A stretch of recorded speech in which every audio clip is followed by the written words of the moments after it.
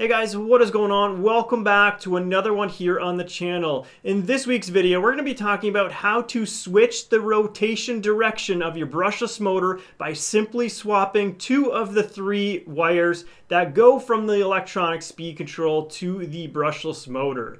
Now, one of the biggest reasons I personally have to do this is I'm in the field, I ended up making a change or swap or repair on, let's say, a radio-controlled airplane. Well, I put it back together and then I realize that the motor is spinning in the wrong direction. I'm out there in the middle of the field, I don't have access to any software to program, and I still want to fly the plane.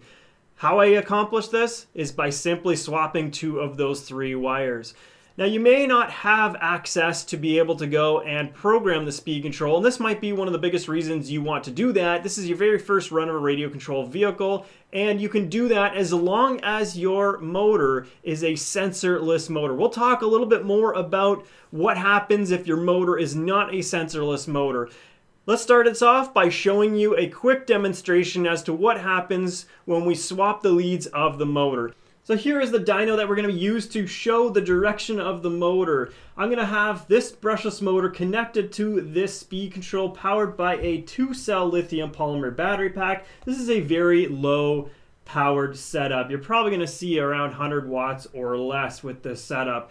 I'm going to go and control the speed with this servo tester, and from there we'll be able to see the direction of the motor based off of the thrust that we're actually getting from our propeller. Let's go ahead and fire up this unit in the current orientation and then switch the direction of our motor by using two of those three leads on our speed control. Let's plug it in and fire it up. So there I have it plugged in and it's arming, and now we simply just go and rotate the throttle up.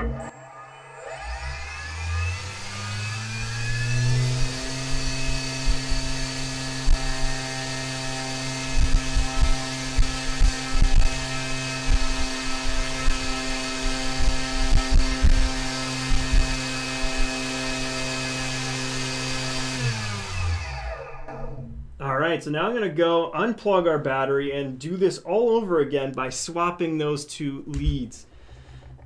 So here are the two leads that I'm going to swap. I'm going to take that off, and then I'm going to take this off here. So I'm going to go to reverse it. Here is the reverse connection, and then the second lead that will reverse the connection is here. I'm going to actually route it out the top. It's a little bit easier here, and there we go. So now we have that set up. So now I'm going to go and plug this pack back in so we can power it back up again.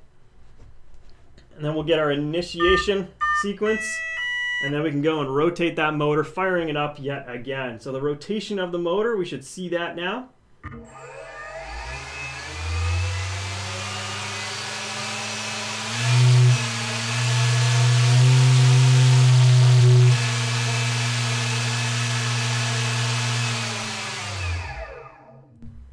So we can already tell that the reverse direction is there because the motor is wanting to push air now in the completely opposite direction, and it sounds quite different.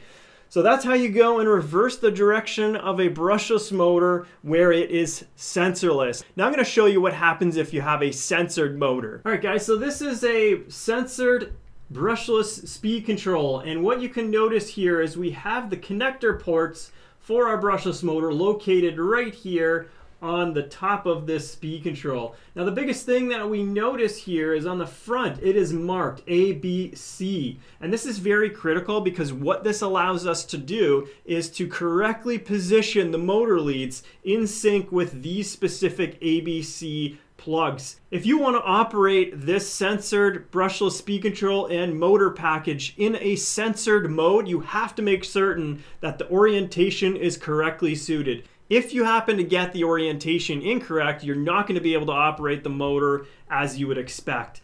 Now, there is one way to get this system to work, and that is if you don't want to go and use the sensored port for your brushless motor, you can operate your system provided that the speed control will allow this in a sensorless mode, and then the same thing would apply where you can go and swap the leads if the orientation is wrong, where you get the wrong motor direction. That's all folks, I hope you enjoyed this video. Like the video if you do. Don't forget to hit that sub button so that I can see you in that next video.